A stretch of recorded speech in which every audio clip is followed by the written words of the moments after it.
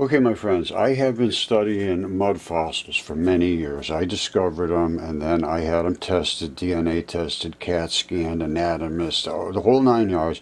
100% no question. This is the pleura coating of the lung. Now, when I say 100% no question, all these things have been, I have the DNA reports, I have the CAT scans, I have the anatomist report, and any first year anatomy student would understand that is a heart, a lung, and that's where the depression of the heart is. That is the left human lung, and it is a human lung, and that's the flap on the bottom, the red flappy part that attaches from the fascia system. It is what it is, and that's proven. So, going from there, I have looked at everything else that I can look at, and I've looked at things in space, which we're going to look at right now. Now, this goes back to the Rosetta mission. I followed this extremely carefully because like I said, I've been studying mud fossils for many years. They've been rejected, and this is also from biology. Now, there really is very little possibility that anybody can deny this. This is the tendinous material, and these are the muscle fiber bundles. And here's a closer look at it. And to go to any anatomist, they cut the muscle fibers, they get these little pinchy bundles, and these are the tendon straps that run up to, that's what it is. This is what we got here, is biology. And here it is right here. And that is the stalk coming up from what I believe to be an Achilles tendon, or it's a tendon of some sort. Now, whether it is Achilles tendon or not, I don't know, because I have one here that is not an Achilles tendon. It's in a giant fingertip, and it also, I believe, came through space. This is my statements, and I'll show you why I can make these statements. That, I'm going to say, is a fingertip. And you say, well, how could you say that, Roger? I said, because that is where the blood was, right here. That was where the blood, the arterial blood exploded, blew out of here. This came through space. That's my statement. That's what I believe. It heated up. That exploded right out. That didn't leak out. That's an explosion. And this part right here is this. You see that stalk and so forth? I'll show you in a second. That ball is what we're talking about here. Now, I have a terrestrial fingertip right here. Same thing. This one just leaked out, though. You see it? That's the same exact identical fingertip. And that's where the arterial blood was. It even has the same hook here. You see that? You see that hook?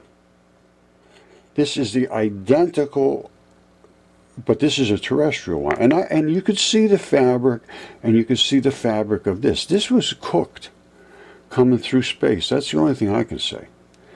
And this one just flattened out, and that's where all the blood runs out. The arterial side has openness to it, so it explodes. The vein side is here.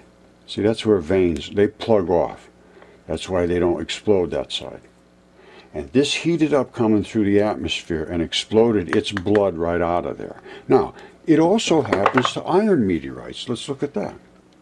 And don't forget, like I said, go to any surgeon, they'll tell you that they cut a bundle of muscle and it makes these little pinchy things. And this is what tendons look like.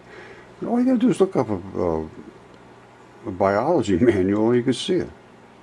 All right, don't forget, I said that's a bundle of muscle snipped, and these are the little muscle fibers. These are the tendinous fibrils, and I have one here that I show right here. See, those are the tendons, and that's the further up to 10. You see, whoops.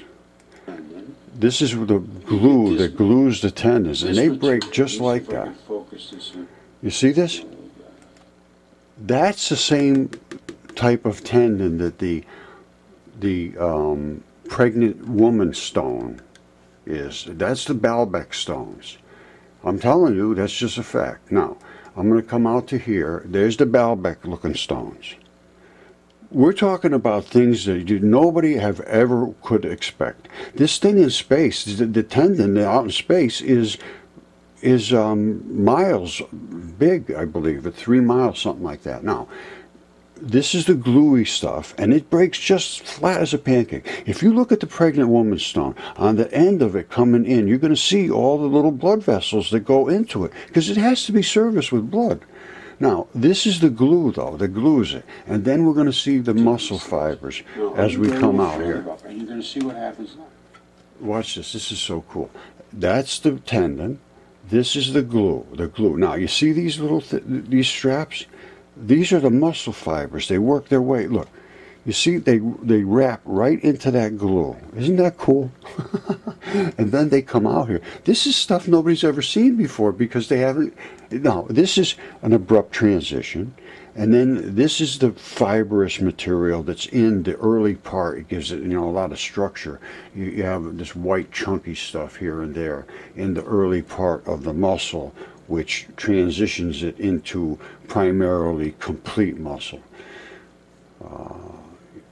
But you're going to see there's another abrupt transition right there. See it? I talk about abrupt transition all the time. This is some vascular blood that's coming in to feed it.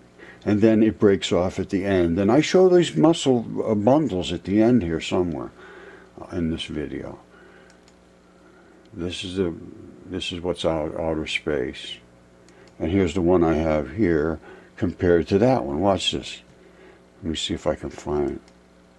You see that? Boom. Watch. That's the one in outer space. And there's mine right here. Watch. See, it's the same thing. Literally identical. And there's the ball underneath. So, it's what it is. That's what I'm saying. Now, I would say it would be time to take a closer look at these things, if that's what they're looking for. Now, this is my questions. Will you look at this? Not only that, we have new species called no-toes. Nobody will engage. When you come forward with this stuff, I mean, they always say, talk to the experts. Well, that's good. I'd like to talk. And I also have ones that came from space. This is an iron meteorite. And I'm going to show you.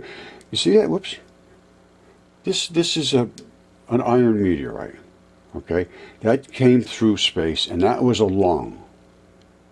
All right? And you say lung. How could you say that was a lung? Here, I'll show you how. All right, you see this is Willamette meteorite. It's a giant iron meteorite. You see that? That's blood. This is a lung. I am virtually certain of that. I have one here myself that is a terrestrial lung. But what they do is they have all of these holes and all these little alveoli, and they are loaded with blood. And all of these little reddish spots are the same reddish spots as the red blood that's in your iron that's in your body. This can be tested. This is no mystery here. It's just been overlooked and not understood. No mystery at all. Now, watch this. Now, I think I showed you, I have a couple of meteorites that have blood coming out of them. That's blood. That's the black vein blood. That's the red arterial blood.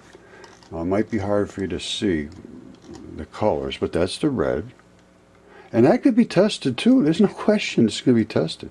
And black is the vein blood. It's already deoxygenated. Now, when this burnt up, coming through the atmosphere, it smelts. That's all they do in a furnace. They take iron ore, which is nothing more than bodies that have blood left in them. It's dried up primarily. Most of the moisture's gone, and all you have left is the heart and body parts that have iron in them. Like this right here. But there's iron in this. This is all kind of iron in this. If you melted this down, you'd end up with a little piece of iron, and then a bunch of slag and stuff like that.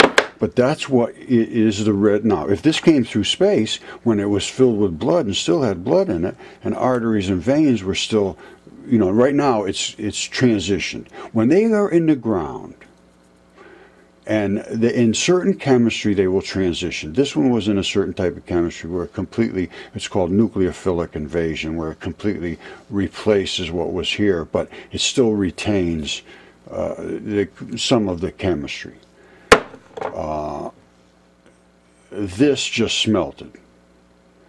So that's why you see this is iron primarily, but there's all kinds of other metals in here. That's why there's just different crystals and colors, because blood contains all the transition metals. And that's why when they cut it and then they etch it, the different acids eat the metals in different ways, and then they display in different colors. That's all it is.